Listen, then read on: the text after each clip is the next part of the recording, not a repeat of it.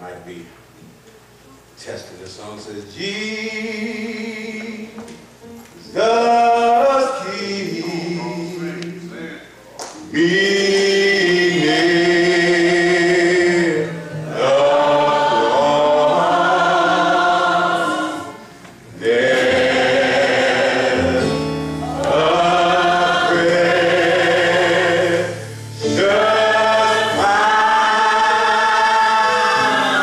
fountain, free to all.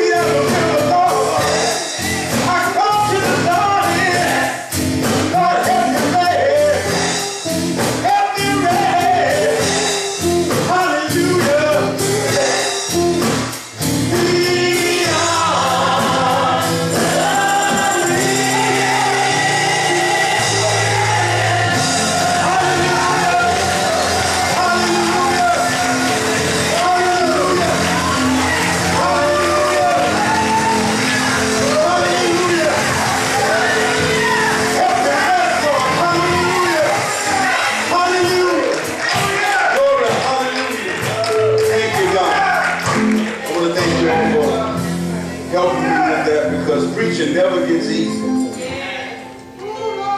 And if it's not set, if the atmosphere is not set, as difficult as preaching is, it becomes even more difficult. God has given an assignment for those with the call to preach to give a word that the people can feed off of and be edified from. And from week to week, even before Bible study gets here, people are faced with humongous issues in their lives. Some people have taken their lives before the appointed time to get back to the place of grace or where the word is administered. And so it's a very heavy burden to be able to put a word in someone that can help them through until the next time. And so it's a huge task that I don't take lightly, and it's so difficult that I can't even eat before I preach. And my wife, she everybody that knows me pretty well, they know that because I take it serious. The opportunity to stand in front of God's people with a prepared word that will edify their lives and hopefully help them to look a little bit more like Christ. And so I thank you all for helping me find rest, amen, in Jesus as I attempt to share a word with God's people. The word comes from 2 Chronicles chapter 7, verses 11 through 16. 2 Chronicles chapter 7, verses 11 through 16. And I was sharing with someone, had the opportunity to go into a leadership workshop at a conference yesterday down in Cocoa, and then I was sharing with someone earlier in the week that it's difficult when you have been tasked or called to preach God's word and have been given a platform to preach the word. It's difficult to actually have relationships with the people, because there are times when you preach a word and folk think that you're talking about them. Not that God is talking about them, but they think that it's you talking about them. And so you have to try to sometimes just kind of stay away from the people, because not everybody is able to understand that when they come in the midst of God's word, whether it's a song or whether it's a Bible study or whether it's a worship service that's done, sometimes it's even on TV, that God will speak to them through those venues.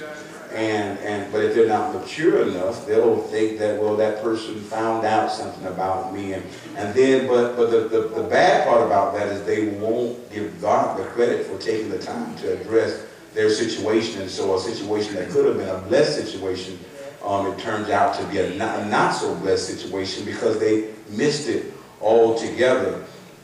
And so as I was sharing with that person, I said, there's a fine line that I have to walk in, making sure that I don't get too close to the people that God has given me the opportunity to lead, because not everyone is able to take the words you preached and actually understand that it was God speaking to them.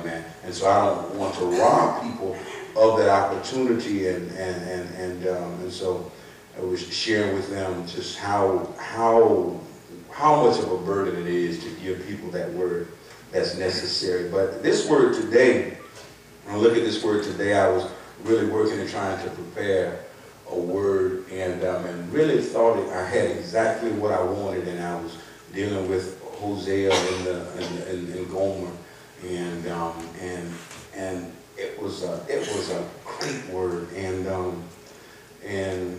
God said, not now. Can't do that one now, because they're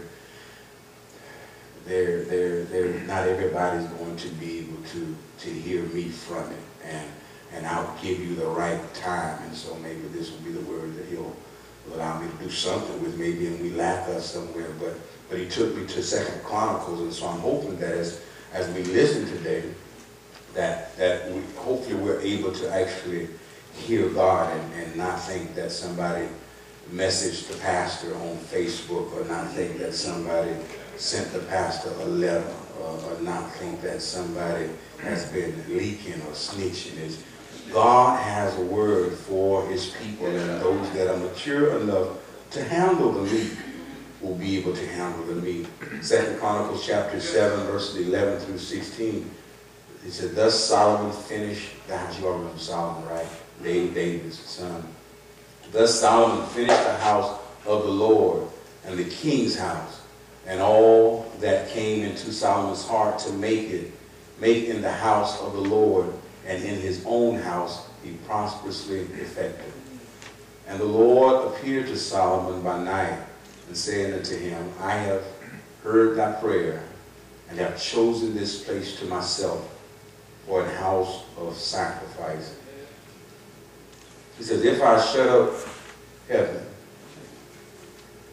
he says that there be no rain, or if I command the locusts to devour the land, or if I send pestilence among my people, if I do this, if I allow hardships to come, if my people who are called by my name, if I allow all these bad things to happen, if my people who are called by my name shall humble themselves and pray and seek my face and turn from their wicked ways, then will I, if I allow all these bad things to happen, then will I hear from heaven and will forgive their sin and will heal their land.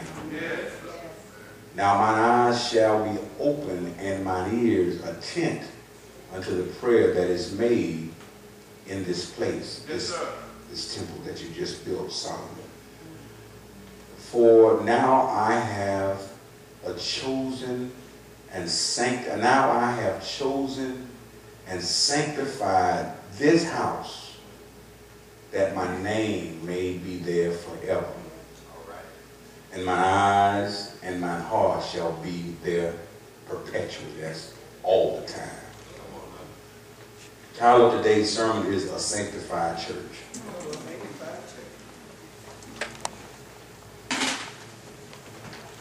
A sanctified church. You know, there's so many things that we miss out on life because somewhere in our experience, in our development, who we are, we can turn things that are actually positive and make them look negative. One thing that really bothers me, and I'm not really, it's been a while since I've been school age, but I remember when I was young, for kids that spoke well in my neighborhood, they would say that they talk proper. And that sounded like a compliment, but it wasn't a compliment. It was a negative thing. You talk proper. So as God was giving me this message, I went and looked up some synonyms for proper. Correct, right, appropriate, accurate. How is it that you cracking on me or picking at me or trying to make me feel bad or make other people laugh at me by saying I talk accurate, I talk appropriate, I talk right? Because the opposite of proper is wrong, inaccurate, not appropriate.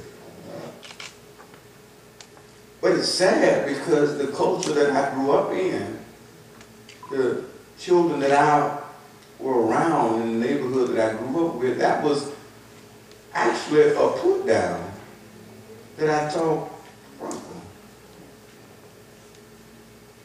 And Judas, I want you to forgive us.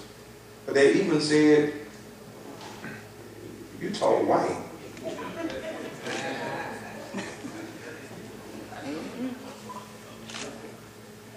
I talk white. I talk appropriate. I talk accurate.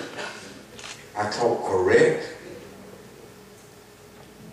But y'all laughing and picking at me? You just gave me a compliment. If I really know who I am, you just gave me a compliment.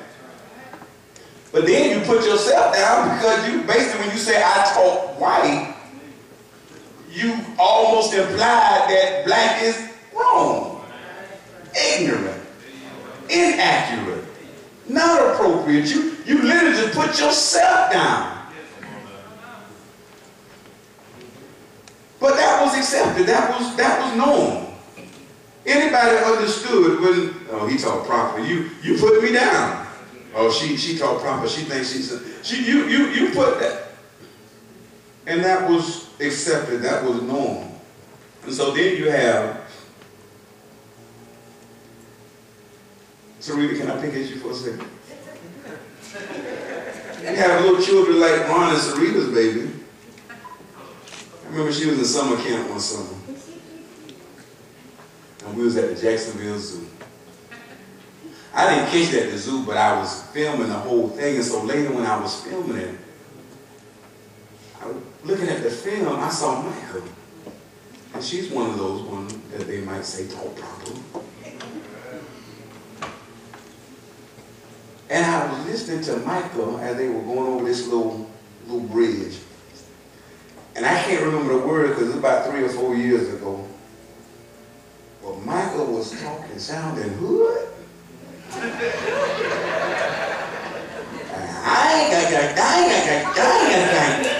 can't remember the word, but I stopped the video and rewind. I see Michael's mouth moving, but the dialect, the sounds, the words that's coming out, this doesn't sound like Michael. And unfortunately, sometimes we that are getting it right, are getting set up good to be successful in life, are doing it the right way, the appropriate way. Nobody stops you in school when you say that I am not going, and say, don't say am not, say ain't. People don't stop you and say that. When you say ain't, they tell you the right thing to say. And so when we are getting it right, sometimes there's so much pressure from folk and I refuse to call people ignorant, just are not as informed as they should be. Get so much pressure from folk that are not as informed as they should be, and then begin to act wrong, not right, inappropriate. Even in church. Now we're a traditional, we're not as high as like maybe an Episcopal church or something. I say high church. Do you understand what I'm saying? When I say high church, in the form of worship, the liturgy and all that kind of stuff, we're not as high as maybe an Episcopal or Presbyterian church, but I guess among predominantly black denominations, we're probably considered a fairly high church. Unfortunately, y'all got a low pastor, but we're considered a fairly high church. And then sometimes when we might look at things and say something negative about a church that does it a different way, as if that's the wrong way. Oh, that's what the Sanctified Church do. And so you in a church that's not sanctified? Because we have limited sanctification to the form of worship, like how you shout, if you speak in tongues, the form and fact. We've limited sanctification to things that really have nothing to do with sanctification. But now we distance ourselves. That's the sanctification. But the bad part about doing that, all of the things that are right, proper, appropriate, all of the things that are really sanctified, you've now disassociated yourself with those things, and that's a bad place to go. Words are powerful. No matter how much I had a conversation, I had the teacher seminar 2 weeks ago at the Christian Education, maybe I changed so many, Christian Education Youth Leadership Congress. Used to just be CEC, but now, but all the leadership of the youth in Florida and the Bahamas, I had to teach a session with the 17 and 18-year-olds, and we were talking about words that are in songs, and as I was proving a point, I had to go and pull some songs and get some songs that I know that they listened to, and I was sharing with them. You know, it was hard to do this, because I had to do so much editing, because so many of y'all songs are filled with words that I can't even play in this room. And as we were talking, and one of the young guys was like, you know, he was like, well, you know, we don't even listen to the words. The words are not really that important. I was like, but the words are probably more important than you think. The words say something to you. Now, words hadn't changed when I was coming up and I hear sexual healing. I think about sexual healing. When I hear Between the Sheets, y'all don't know about them songs right there, but when I hear those songs, that's the kind of stuff I got. I always think about Jesus. I think about the stuff that the song's saying, but folk are confused. The words don't mean anything. And so when you saying to yourself that these W's ain't loyal, I guess they spell it with an H now, these H's ain't loyal, and the words that they say in the song, you might be saying that the words don't mean anything, but you treating the folk like what the song saying. They ain't loyal, they don't matter. You treat them, and I told the boy, and I had all boys, and I said, just imagine what, I said, that's your mama, and that's your sister. And so I took him through a little video, and everything it was showing, and the word that was saying about the mamas, about the women, I said, that's your mama right there. That's your, don't worry about it, though, the word don't mean nothing. The boy started getting angry, that's your mama right there. That's your, see that one bent over on that car right there, that's your mama. You look at these videos and you did what you, in your mind, you start disrespecting women. You don't value women. You don't value their work. That's your mama bent over on that car. That's your sister right there getting used by those guys. Those are real women. Stop looking at it like it's just, these are real women, these are real words. You're saying real things about you, about your people. Words are important, and we have to make sure we slow down in life so that we don't actually turn from a good direction. Yes, sir. That we don't actually head in the wrong direction. Here, let's look at the scripture. A sanctified church. In verses 11 through 12, it says, when Solomon finished the house of the Lord, you remember David wanted to build a house, but because he had blood on his hand, because he had built, God was like, no, you can't build my church. You can't build a house for me, not the way I'm going, because you got blood on your hand, and I can't let you do it. You kill too many people. And he said, when Solomon, but he said, your son, I'll let your son build it. It's like, I'll let you buy the land, and your son can actually build a house on the land.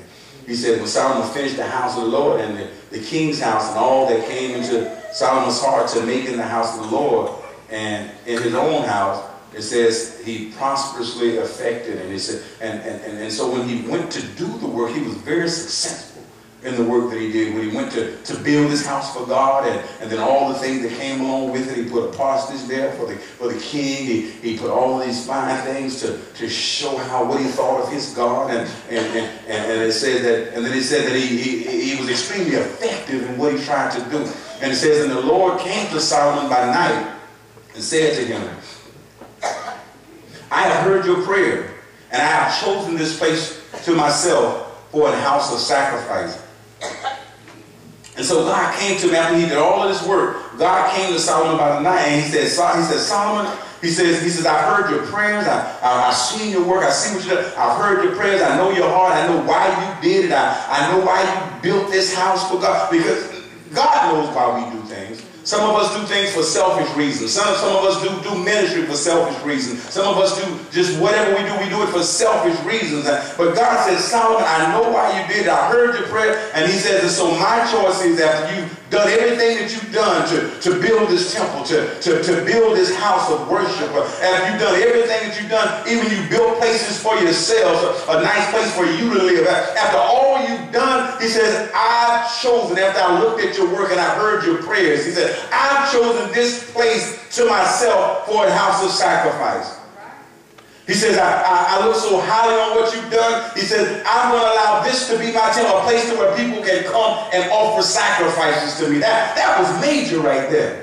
For him to go through everything that he's done and do all that he did to build a house for God and all of the planning, and he had to make sure that he listened closely, and it said for God to come in and say, I approve of it, I receive it, and now people can come in and offer sacrifices that will atone sins, forgive sins. He says, I accept what you've done. And I just imagine when we're looking at, there are churches on every corner, churches all over the place. And I just imagine you would want a church, a place to where sacrifices can be made, that when the choir sings sacrifices of praise, that when the stewards give sacrifices of service, that WMS gives sacrifices of mission, that when people come to the altar and offer sacrifices, you would hope that in the church, that God has accepted the church. And this place to where you're actually offering sacrifices has the power to receive sacrifices. What good would it be that if I was out there in the world and I was messed up and I was jacked up and then I saw a church and I came into the church to offer a sacrifice to God, and it was a place that God didn't even approve of. God didn't even respect sacrifices that were brought in that church. And I came and I expected it to be able to serve a purpose, but it couldn't serve the purpose. Because God didn't approve of the way it was built, the way it was designed, the way that it was formed. God didn't approve of the things that were in it, the way it functioned, and folk expected it to be a place of sacrifice. But this was huge. After Solomon built the temple, God said, I heard your prayers, I see your word, and I approve, and I've chosen this place to myself for a house of sacrifice. Even beyond the temple, the church. God says, don't you know that your bodies are the temple of God? That literally we are the church. This is the church, but our bodies, we are the temple of God.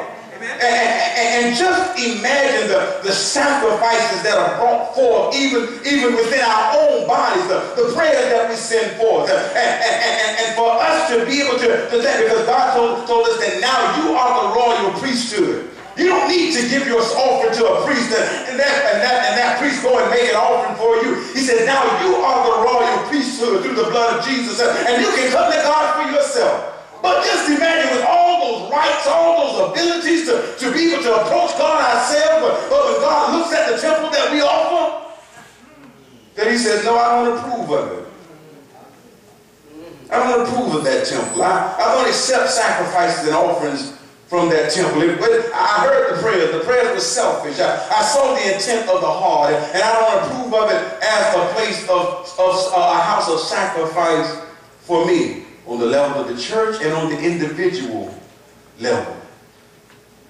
God spoke to Solomon after he had successfully completed construction of the temple and informed Solomon that he had heard Solomon's prayer, that he had chosen the temple for himself, for a house of sacrifice. God may give us direction to take on a task, but the manner in which we accomplish the task will determine whether God will own the work we've done. He might tell us to go and do something, but how we do it will determine if he'll own it after it's done. He told Solomon to build a temple. But Solomon had to do it the right way. Amen. Solomon had to do it a certain way. Solomon had to be in constant communication with God for him to, after he's completed, but now for God to own. Does God own what you built? Does God own this ministry? Does God own what you built in your individual temple? Does he look at what you've done? Does he own that and say, that's a place of sacrifice. That's a place to where I'll trust anybody to come to you and receive ministry, and I believe that you can be effective.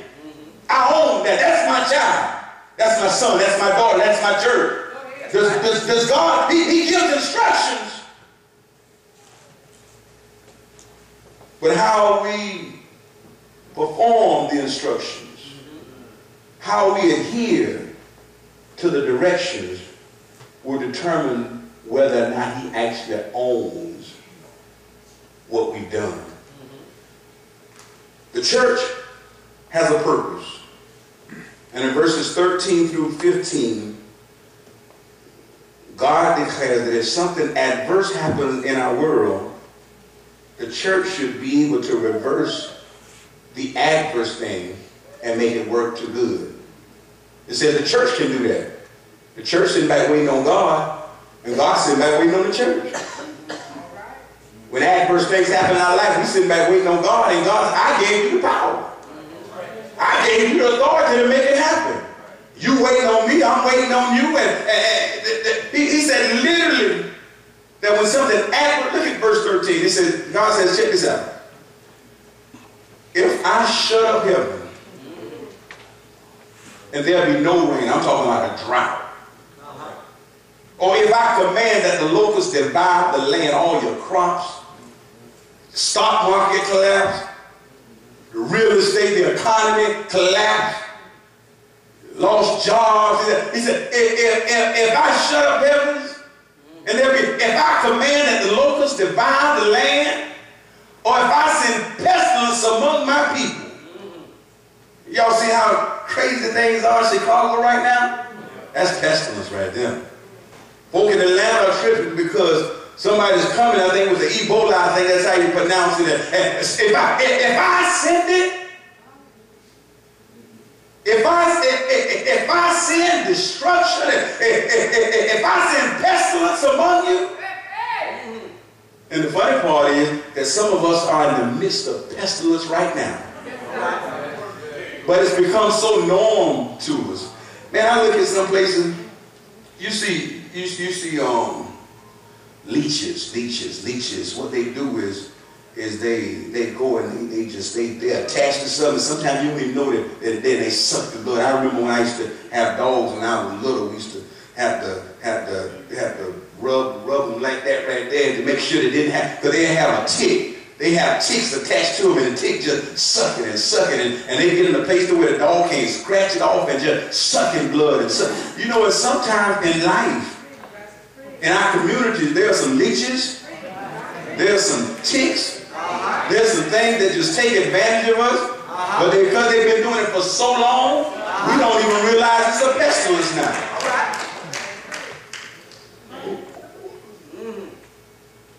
Look and see what stores go to certain neighborhoods.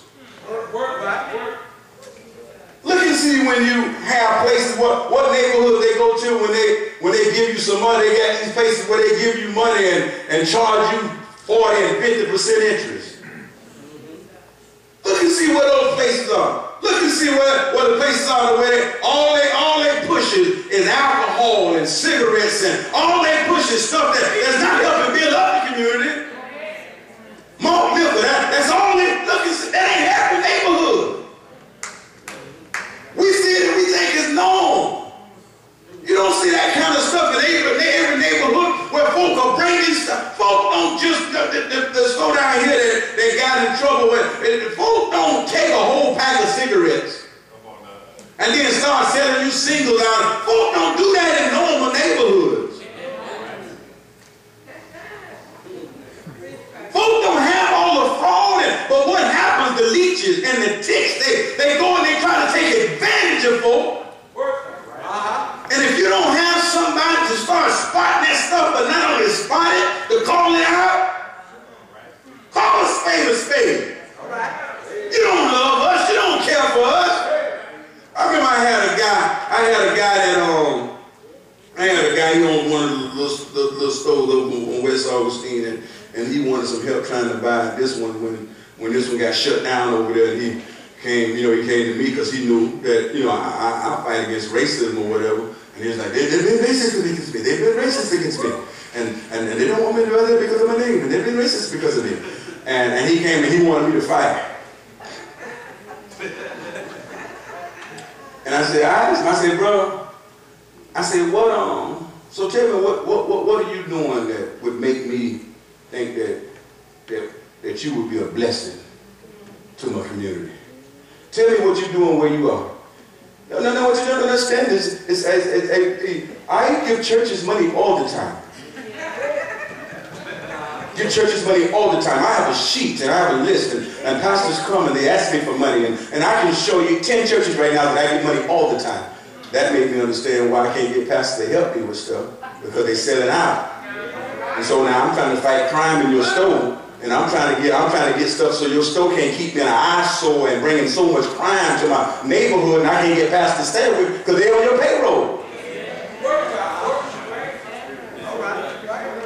I said, brother, I don't have nothing issue, but you're going to have to fight this on your own, because I really don't see the positive that you're bringing to my neighborhood.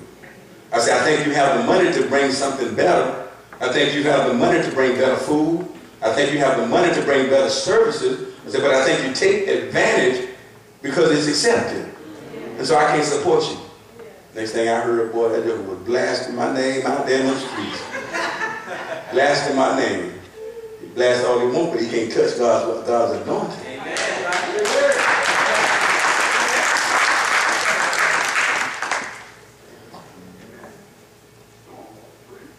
Church has purpose. When things go south, first we got to recognize that this ain't right. It's not supposed to be this way. Our little baby's not supposed to keep having a struggle like they're struggling. The things that the issues that come up with, we're quick to jump on the issue over in Ocala. And some of y'all might agree with it, I don't, but everybody got their own opinion. Over in Ocala, they made it illegal to wear saggy pants. I don't like the saggy pants, but I don't need to put another felony or misdemeanor on this little boy that's going to have a problem finding a job anyway. I don't need to make it harder for that. We got to figure out a different way to do it. Because when I make it, just like when you're dealing with crack and cocaine. Now, cocaine is purer. It's more pure than crack, so that should carry the harshest sentence. But when you look at who's being sent, the ones that get caught selling the pure cocaine, and then the one that gets caught selling the crack, they done took some pure cocaine and diluted it so much and put chemicals in, they get more years than the one that sells the pure stuff. Why? Because the ones that dilute it and break it down and turn it into crack, they look a certain way. And so now you got all these, sometimes I just go and just type in St. Johns County on the DOC, Department of Correction, type in St. John County. Woo, we serving a lot of years. I go and look at the years that folk are serving. And I'm not saying I don't condone crime. But Jesus, we serving a lot of years. Folk getting 40 years. Folk getting 30 years like it ain't nothing. I think I had a stroke if a judge told me I was getting 1 year. And judge is looking at folk and saying, you got 40 years that you got to be locked up in a cage like an animal, and then we expect you to come out and be productive. How? If I've been an animal for 40 years, I'm going to come out and bite somebody. And so why am I going to support something that where folk go and learn how to be like animals?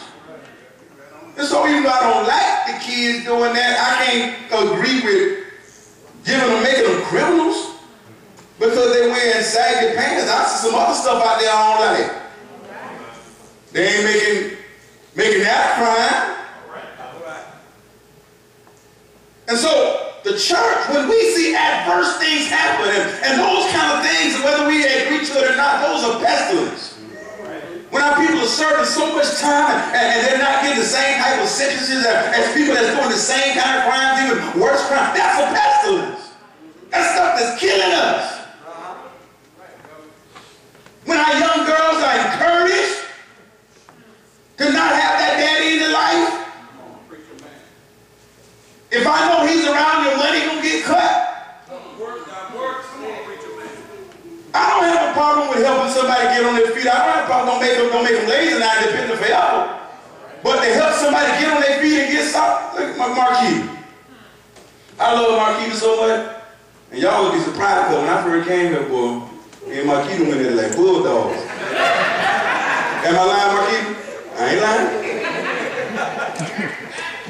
But that's why you gotta keep loving. I mean, I'm so proud of Marquita. Take care of her children. Have her children in church. Work hard. Marquita called me 2 weeks ago. 2 weeks ago. And you better start crying because you're going to make me cry. Marquita called me 2 weeks ago. And said, Pastor, I was doing so great, things were going so good, and I lost my job. I said, no, baby, we're going to find something. Don't worry about that. We're going to find something. I start putting out faith. I need somebody that nobody job comes. People start responding. But not only did she wait for my responses, she also got out there and kept working. Kept looking for jobs. Kept looking for jobs. And Marquita sent me a message a week later last week. I got me a job. God is able. God is able. I don't have a problem with helping folk out and helping them get on their feet, but we got a system out there that'll take folk and get them dependent and get them happy being down here. And then say, and if you make that family full and try to let that daddy be in the line, we gonna cut your money. That's a pestilence right there. We're trying to keep families separate. We're trying to make sure that children don't have both parents involved in their life. That's a pestilence. But the Bible says, God says, if I shut up heaven, there's a drought, no job, no rain, no nothing. If I shut up heaven, and there'll be no rain. If I command the locusts, if I wouldn't cause you to lose your job just to see it, if I command the locusts to come and devour the land, he says, if I send a pestilence among the land, if I send oppression all among you, if I allow slavery to happen, if I send a pestilence among you, he said it should not matter. Because the church that I've looked at and I've approved of, I've owned for myself, I said, that's my church. He said, because if my people who are called by my name would humble themselves and pray, seek my face, turn from their wicked way, he says, I'll hear from heaven and I'll heal the land. That's the kind of power that the church has. A church that's been approved. A church that's been approved and said, God says, I own that. I'm sorry to inform you, but we got a lot of buildings with stained glass. We got a lot of places with altars and communion tables. We have a lot of places that has the name church on the building, but God has not approved. They see people suffering with oppression. They see people suffering with all type of pestilence in their lives. Can't vote. The justice system treating them bad. And all they do is go to church on Sunday morning, speaking in tongues and running around. Ain't trying to help nobody out. Mothers are hungry. Children need parents. Our elderly folk are suffering, eating cat food, and they jumping around shouting, talking about what Jesus gonna do. God says, you talking about what I'm gonna do. I said, if my people who are called by my name would humble themselves in prayer, seek my face,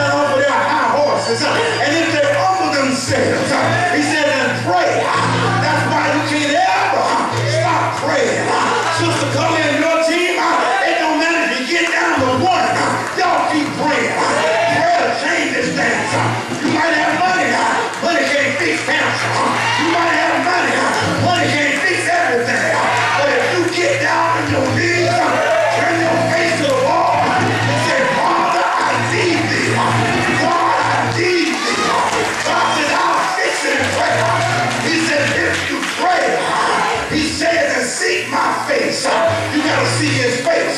All the saints right now, they're sitting home, ain't seeking the face of God. They're sitting home with excuses. I'm mad at the pastor. I'm mad at sister so-and-so. I'm mad at brother so-and-so. You ain't seeking the face of God. You're selfish. You're only looking at a mirror. What can anybody do to you that compares to what they did to Jesus? All Jesus did was love them. They lied. He loved them. They mocked him. He loved them. They spit on him. He loved them. They hung him high. He loved them. They stretched him wide. He loved them. He bowed his head. He loved them. And then he died. And then he still said, Father, forgive them, for they know not what they do. Stop being selfish. Stop having a pity party. You're looking at YouTube right now. Get up out that couch. Come to God's house and give God praise. Somebody say that. Somebody say that. He said, if you're a real church, you got real power. I approve of you. He says you gotta humble yourself. You gotta pray. You gotta seek my face. And then he says, and you gotta turn from your wicked ways. Somebody say that. You can't keep doing what you used to do. You got to change. We in the church can't grow because folk in the church acting like folk that's in the world. Let me tell you something. Y'all sit down for a second. Sit down for a second. Sit down for a second. I'm going to show you something. I'm going to show you something. We got over 80,000 hits on YouTube, so I know folk be watching. Let me show you something. You got church folk. You got church folk that run off folk that really want to meet Jesus. Amen. I ain't going to bother that. They do just what I do. They got this new feature on Facebook. And what it does, on the right-hand side, all of your friends, that whatever they do, it's just this running stroll. They run down. They can say, Byron liked Drina's photo. Somebody requested somebody. It's just everything that's happening from all your friends, it just constantly run. And every now and then, I see Joe Blow like, how you like my booty photo? And now I know Joe Blow. I know he's real active in the church. I know every time I see him at a funeral, he the first one that might shout. So maybe it's how you like my booty, maybe it's something spiritual. And so I go and click on it. And then I see a boy, and Joe Blow boy. I see a boy showing all his stuff, and now Joe Blow done like, now come and say, I ain't coming against people that's homosexual. But it is a sin. And if I say I'm a Christian, why am I lacking as a man? I'm talking about me a man. I ain't even talking about the woman part. Why am I as a man, like in this little boy picture, with half of his stuff showing? Something kind of funny with that right there. And if I see it, guess who else sees it? The world. They see everything we do. They say, I ain't coming to bother that. When I'm at the club, guess who I see at the club? When I'm at the package store, guess who I see at the package store? When I'm doing my dirt, when I'm creeping outside the motel, guess who I see parked at the motel? Why am I going to come and mess around with that church when they doing the same thing that I'm doing? Now, a whole lot of folk ain't gonna like this, but I don't get paid for people to like me. Y'all pay me to preach and leave. Y'all don't pay me for folk to like me. And so, the world, they see. And God said, you got to turn. For you to really have power, I can't expect for us to have power as a church if I don't preach against stuff that's not right. If I know I got folk that won't do, hey, y'all know some stuff that I won't let us do. I ain't saying you a sinner if you do I'm saying is, that don't look like God to me. So, you ain't gonna rent the church bus, use the church bus, to go gambling at a casino. Amen. You can do what you want to do, but y'all, they will not see St. Paul LE Church. Rawls. They won't see that bus right there. When y'all rent that charter bus, it will not be up on my tax exempt number. They see, he says, you got to turn. Folk looking at us. Folk looking at, let me touch one more. So I'm just going to go ahead and preach now. Y'all just go ahead and be here for a couple seconds, but we still got the communion. Y'all be careful with all that party y'all doing the L Stars now. All right. Y'all be careful. Y'all be careful. It ain't wrong for everybody. But for y'all that say you know Jesus, and you sending out drink specials, you up at the party, you open the door to the party, you shut the party down. Y'all be careful. Be careful with the stuff you associate with. All right. They look at it and he said, if you really want to have the kind of power, if you turn from your wicked ways, I ain't telling you I was perfect. I ain't telling you I ain't had a lot of mistakes and a lot of trials in my life, but I have to make a decision to turn from it. Sister asked me this week, but Rawls, how did you turn from the stuff that you was involved in? I told the sister, I'm telling you, when I got real serious about my salvation, when I sinned and lost my anointing. I was an anointed teacher at an early age in Christianity. I could pull stuff from scripture that folk that had been saved for years couldn't pull from the scripture that the Bible said. Folk used to invite me and ask me to come and teach their Bible study. And I slept and I fornicated with a girl and lost my anointing. I couldn't get nothing out no more out of a scripture than a little child could get out of the scripture. God made me suffer for 6 months without my anointing. And I looked at God and I told God, I said, God, if you give it back, if you give my anointing back, God, I said, God, I'll never take you that lightly again. I'll never compromise my relationship with you again. I'll never compromise my love for you again, God. He took that anointing and made me serious about it. And what am I saying to you? I know we have struggles. I know we have issues in our lives. And I know you fall sometimes. But what I'm telling you is that don't lay down in your mess. You look to the hill from which cometh your help. Get up out your mess and trust God with all your heart. You might not have messed up last night, but guess what? You can get up today. That's all I'm telling you. I'm not telling you that you won't mess up next week, but what I am telling you is you trust God. Don't stay in that mess. Don't become your mess. You become what God has called you to be. He said, I approve of you. He said, when I approve of you, he said, I need for you to turn from your wicked ways. He says, and then, once you humble yourself, once you soak my face, once you stop having a pity party and you do whatever it takes to get in my face. You ever had somebody like that? They always in your face, always trying to get something from you. God says, I want you like that with me. I want you seeking my face. When they mess you up on the job, I want you right there in my face. When folks aggravate you, I want you right there in my face. He said, when folks get on your last nerve, I want you right there in my face. He says, I want you to seek me with all your heart. And then once you sought me, you humbled yourself. You turned from your wicked ways. And he said, at that point, that's when I'm going to say, that's mine right there. I'll own that right there. He said, I'll hear from heaven and I'll heal the land. God said, then your prayers going to have a whole lot of power.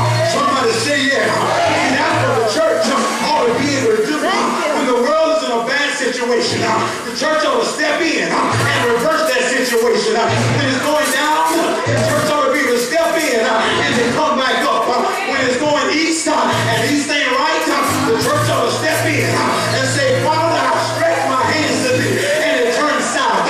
Somebody say, yeah. Another sister came up here last week and said she wanted to be in church so bad that she quit her job. We made an appeal. We trusted God. 2 days later on Tuesday, I talked to the sister. Sister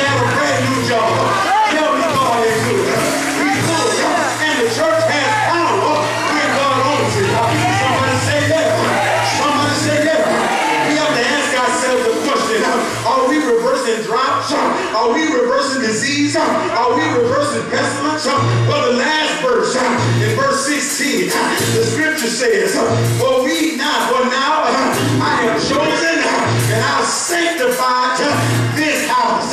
He said, St. Paul, if you're willing to live right, he said, if you're willing to do right, if you're willing to seek my face, turn from your wicked ways.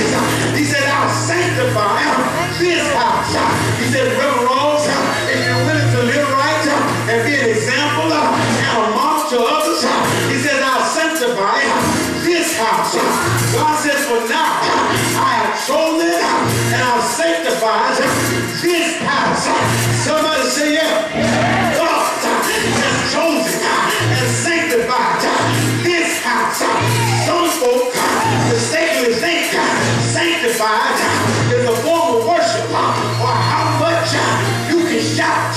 But in verse 16, the master declares, but now I have chosen and sanctified this church. I tell you, a sanctified church has power beyond the dance. A sanctified church has power beyond the shout. A sanctified church has power beyond the tongue. A sanctified church has power beyond the form and the fashion. But a sanctified church has power to reverse the drought. A sanctified church has power to reverse disease. A sanctified church has power to reverse the pestilence. What am I saying? Sanctify. Sanctify this house. Sanctify this house. There's tribulation in our world, and we want to be a sanctified church to reverse racism. A sanctified church to reverse aggression. A sanctified church to reverse depression. A sanctified church to reverse lying, stealing, cheating. A sanctified church